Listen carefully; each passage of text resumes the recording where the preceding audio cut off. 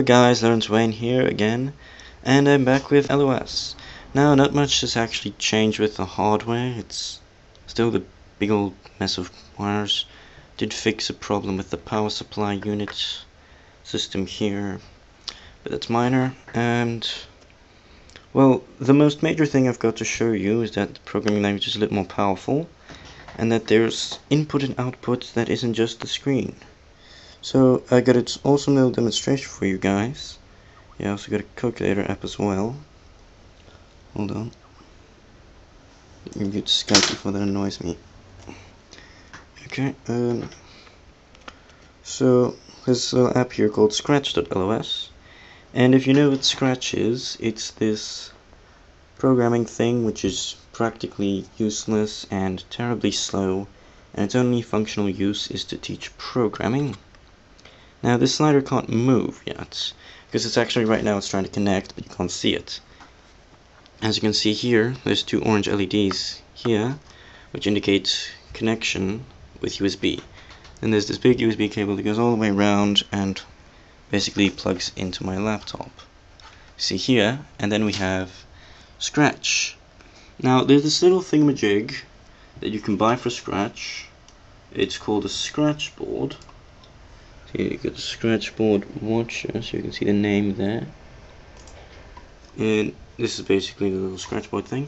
Now the thing costs a whopping $80, which is extremely expensive. So I decided that, well, actually I got it from a suggestion from my IT teacher to implement this in LOS. So when I run this little Scratch program with the little silly little green flag, it'll try to connect, and over here these orange LEDs will now start flickering and lighting up and such. And now we can move this little slider, and when we move this slider, the little cat on screen here responds. Now the little numbers he's saying is actually the coordinates of my touch screen when I'm touching it. So I'm gonna see if you can. No, it kind of blurs out. Let's see if I can show you both of them at the same time.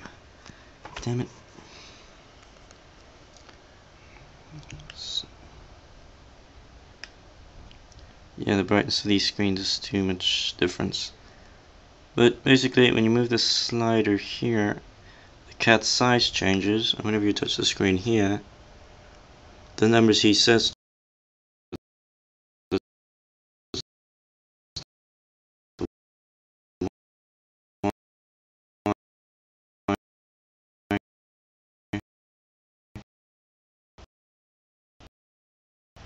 and then here you have the raw values. The sound, the light, C and D do absolutely nothing. Button is false whenever I'm touching the screen. So you also see that this is slightly slow response time. Whenever I move the slider, it kind of lags, if you want to call it that.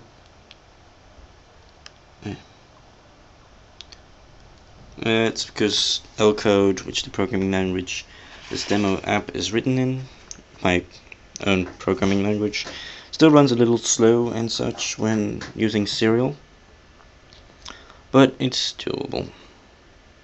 I could probably make it a lot faster if I really wanted to.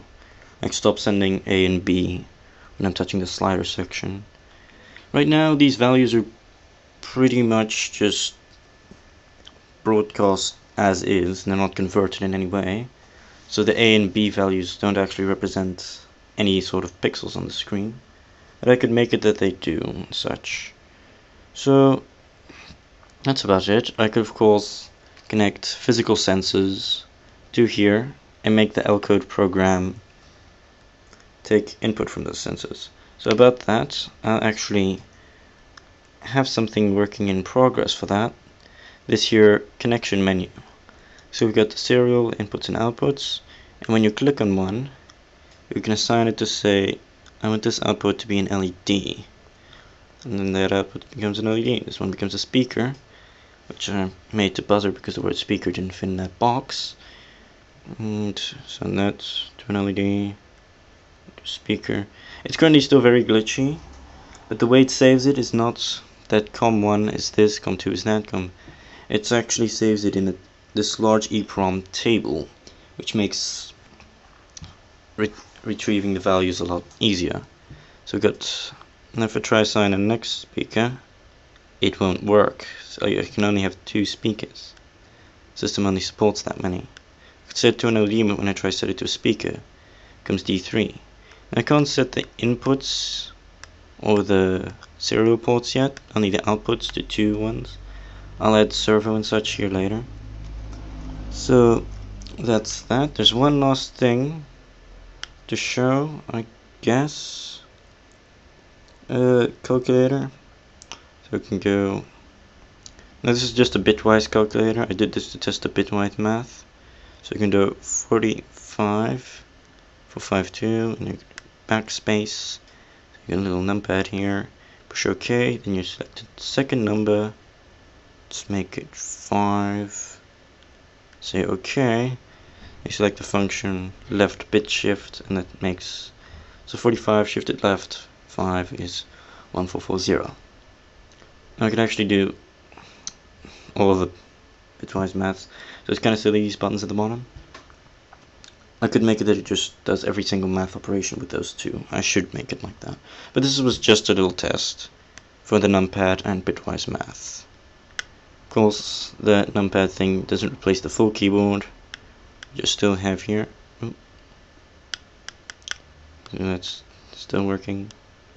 I really love my full keyboard because of the genius way I implemented this. But yeah, so that's it for the LOS updates. I hope you enjoyed it.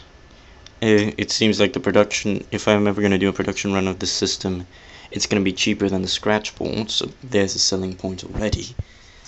It's a little slower than the scratchboard, of course, but yeah, whatever. A lot more useful now. Look at the screen. Yeah. So yeah, that's it. Thanks for watching. Hope you enjoyed it and stuff. Read your comments. You seem to be complaining a lot about how I keep moving the camera around too much because I don't use a stand. Sorry about that. I wanted to use a stand, but you can't use a stand when you need to record this computer screen as well. So yeah, bye.